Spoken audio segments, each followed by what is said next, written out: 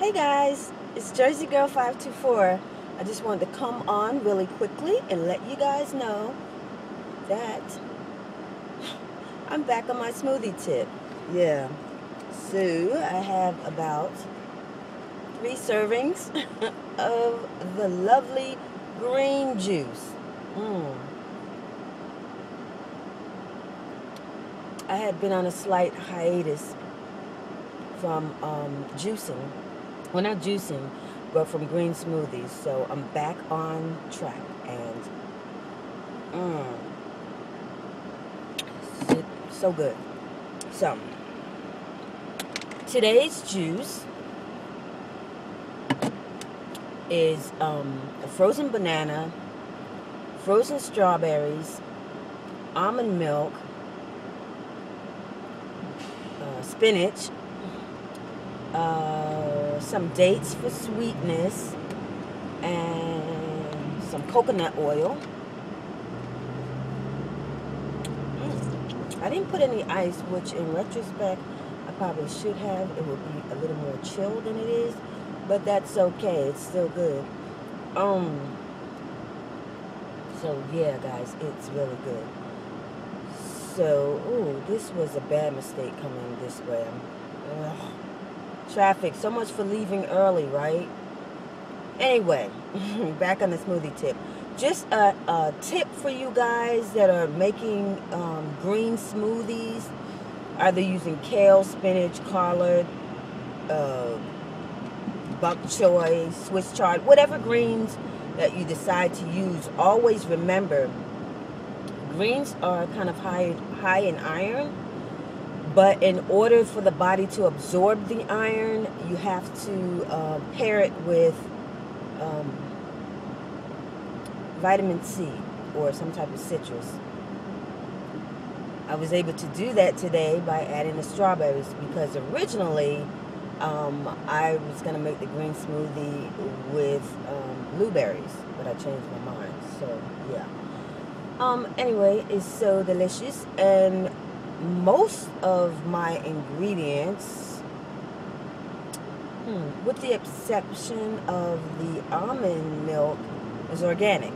So it's organic baby spinach, organic strawberries, frozen strawberries, organic coconut oil. The almond milk is not organic, but I don't think you need organic almond milk. I'm just saying. Okay. As you know, almonds have an outer skin which works as an inhibitor. So that's why you have to soak the almonds first before making the almond juice, which I'm sure was the procedure that was followed. I can't swear, but I can be hopeful. Okay, so yeah, so that's pretty much it. I've been really consistent with taking my vitamins. I ran out of my multi, so right now I'm only taking a B complex, which I have like less than a week of pills left. So next Friday, I guess I will be shopping for another B complex supplement. The other thing that I take religiously is biotin.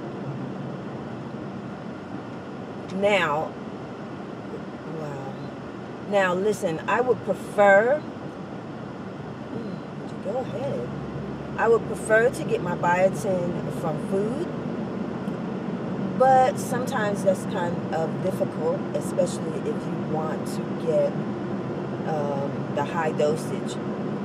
So for now, I will continue to take the biotin, as I've complained in numerous videos that my hair is very, very fine and thin, which I hate it being so thin, especially when I flat iron. It looks just like string, but that's another video. Anyway, yeah, so I take the biotin for thickness. There's a couple of other things that I plan on doing, but for purposes of this video, I've already swayed sort of off the subject about the green juice. Yeah, I'm loving it, guys. If you're interested, give this recipe a try. I will leave the ingredients down below in the description bar. Check it out and make it for yourself and see for yourself. And you don't have to use the exact ingredients I use. If you don't like strawberries, you can substitute with blueberries or blackberries. Yum. Or do a mixture of both. I just used strawberries because I was aiming for that vitamin C, you know, coupled with the greens that I mentioned earlier.